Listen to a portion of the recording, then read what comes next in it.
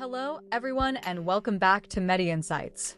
Today, we explore Trelagliptin Tablet in depth, discussing its uses, recommended dosage, detailed mechanism of action, potential side effects, and essential advice for safe and effective use. Stay tuned for vital, comprehensive information. Starting with use of the Trelagliptin Tablet.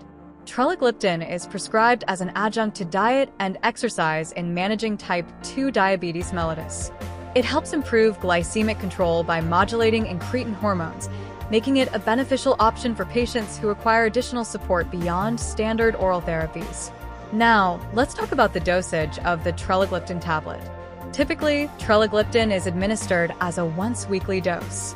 The standard recommended dose is often 100 milligrams once weekly, though the precise dosage may vary based on patient-specific factors and regional guidelines.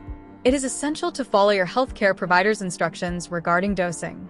Moving on to the mechanism of action of the Trelagliptin tablet. Trelagliptin belongs to the class of dipeptidyl peptidase, or DPP-4 inhibitors.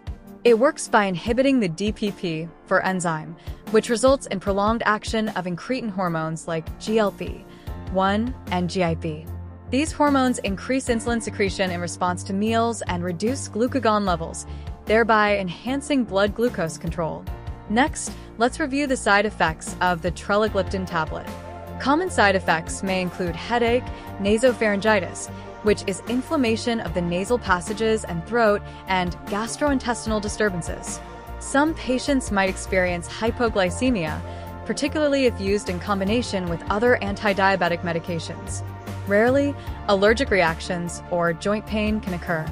Always notify your healthcare provider if you experience any severe or unusual symptoms.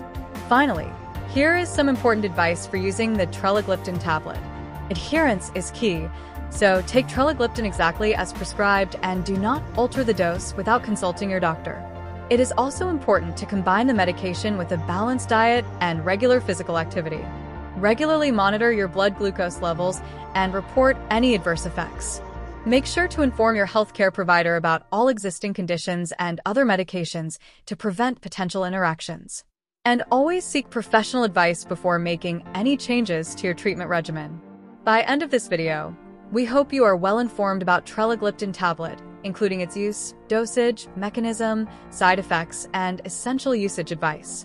Remember, always consult healthcare professionals before starting or changing any medication regimen.